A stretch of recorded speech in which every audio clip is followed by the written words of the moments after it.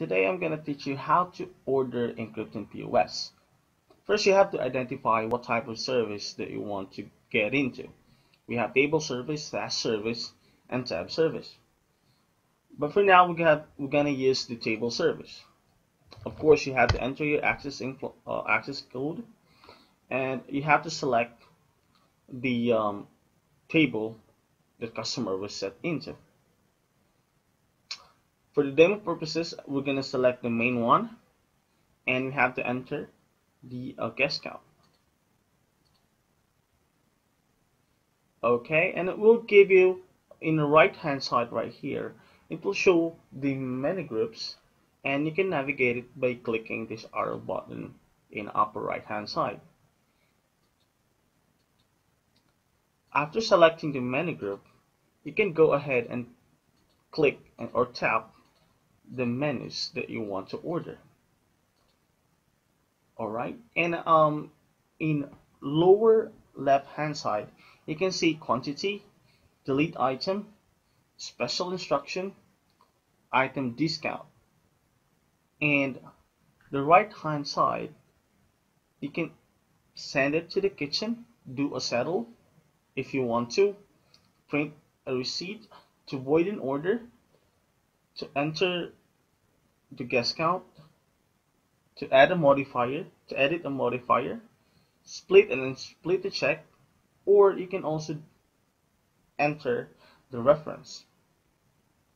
So basically, after doing an order, all you have to do now is go to the home button. As you can see, the table turns out in green. It means that there is people currently dining in table 1 or the main one. And after, if the customer decided to settle the transaction, all you have to do is select the table, the main one, and go ahead and click the settle button. This message right now shows that we don't have initialized cash trade. So what you have to do, go to home, and you need to go to cash trade and initialize the trade. Enter the code, opening up the drawer, and enter the amount that you have right now in your cash drawer. Let's say, for example, you have 400 books. And now you are successfully initialized the cash trade with 400. Open up the table service again.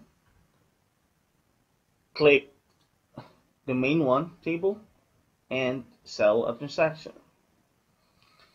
Now right now it will give you a payment option, the credit card, cash, check, or gift card, and it will also give you an option to add a gratuity and also the surcharge, to finalize the discount, the check, to remove a payment, or override and open the drawer.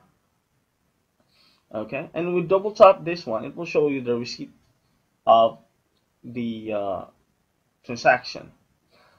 To pay the tender the transaction, all you have to do is select the payment type, for example the cash, and this button right here will give you an idea how much the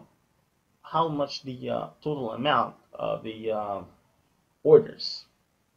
Okay, for demo purposes, we have to input 1,000, and it will give you 3 options right here: to finalize the check, to print credit card if there's any, or you do have a credit card transaction, print and close, of course.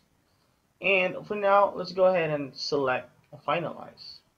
As you can see also here, it's narrowing down how much you're gonna give back to the customer.